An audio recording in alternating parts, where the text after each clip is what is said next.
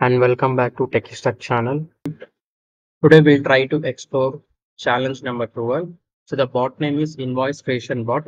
So basically we have one input Excel file, so which we need to read the data, and from that data we need to update each and every sheet data.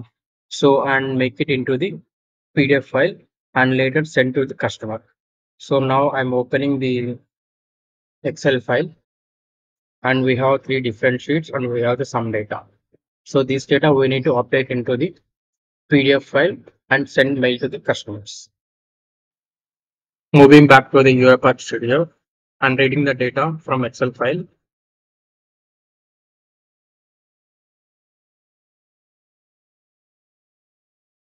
and taking the path. So this is my input Excel file. I'm taking the same path. So now it's completed. And the next step is I need to take the three different sheet names. So because we have multiple sheets and we don't know might be it increase or decrease. As of now, we have the three different sheets. So let me take those three different sheets data. So for that, I'm creating one more extra variable, workbook sheets. And next taking one assign activity, creating one new variable, sheets. And here I will make it as worksheets dot get sheets dot to array. So this error occurring because we need to change the sheets to, we need to change the variable type. So here it should be array of string. So the error got disappears. So now we got all the sheets. So next step is we need to loop. So because we have multiple sheets, taking for each activity, and here I will update sheets. Okay, and later I need to read the data. Read range, I'm taking read range activity, and here I need to change the sheet names.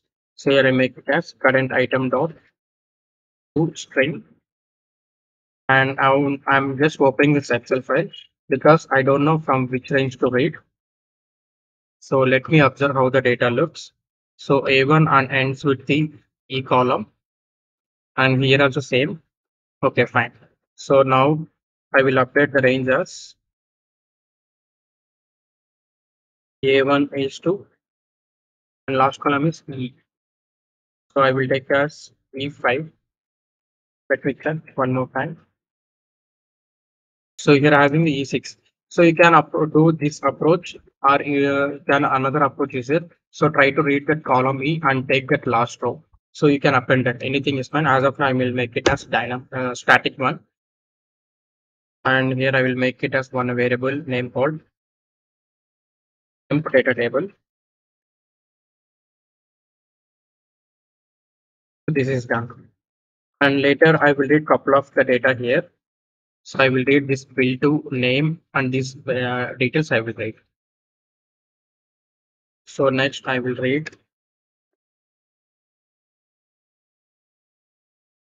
cell,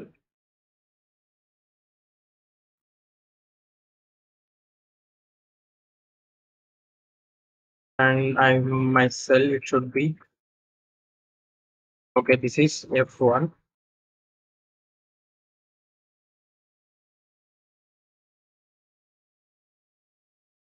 Similar way I will read for name this all data I will read. So here you can update these things to in data table, or you can read one by one. So anything is fine up to you. So as of now, I'm going with the normal way. I will read this all one by one. All data can be captured in UiPath, and we can see the variables. So username and company name, user company name, address. So all details are available here. So now everything is completed, and the next step is we need to update this data into the Word document. So let me take one sequence, and the rest of the data I will keep it inside of the sequence. Subscribe the channel. Please subscribe, share and like the video. And if you have any doubts, please mention a comment section. Taking word application.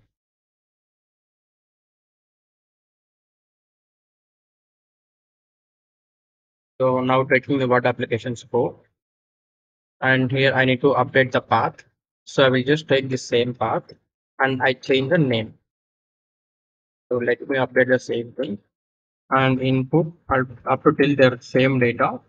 After that, I want to change the name. So here I already taken the username. So let me take the same username. So in the username, I have the person name.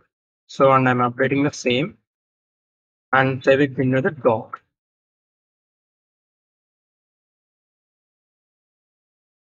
So once everything is done, and later finally I will save the same file into the PDF format. The first step is done, and next I want to update the data. So for updating the data, I need to take append text. So I'm taking the append text and updating the data. So the first step is let me open the Excel file one more time. So on the top, I need to make it as build to. So let me take here build to data. This is done. And next name and this downside name. So these two be in the one line. So I'm taking the same thing, name. After I will keep it as colon and plus I make it as their username. So I will just append the username. So this is completed. And next similar I will do for these rest of the things.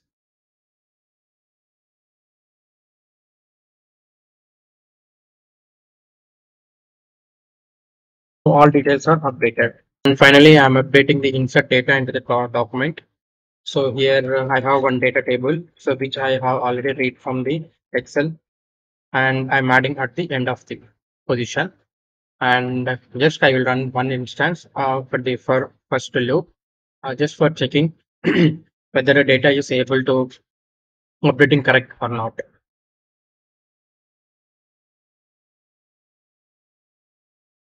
So it's updating the data, and let me check.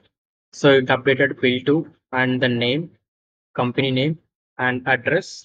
Now let me step into one more time. Okay, all data is updated. So this is fine. After that, I need to save this data to PDF format. So I'm stopping this bot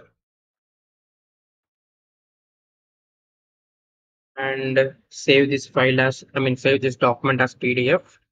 And I'm mentioning the same document name.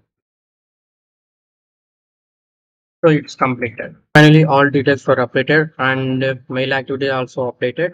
So now finally running this bot and we'll see how it will works. So initially it will run that bot and pick the data from the Excel file. So whatever the data is required, all the data will pick from the Excel file and it will create the one Word document. So once everything data is updated in the Word document, then it's finally converted into the PDF document and it will send that mail to the respective persons. And first one is completed and it's moving to the second sheet.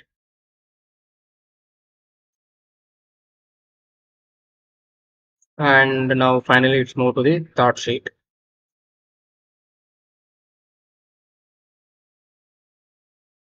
And we can see the data is updating here. And bot will run successfully and I'm going to the output folder. Output folder means the same thing. So let me open this one. So it's updated the data into the from Word to PDF document.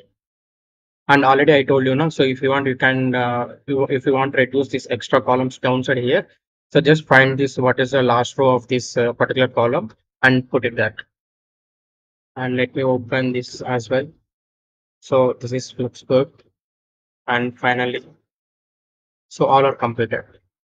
Let me open Outlook as well.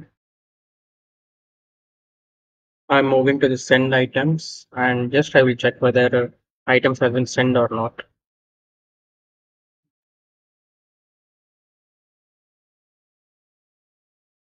So mail has been sent.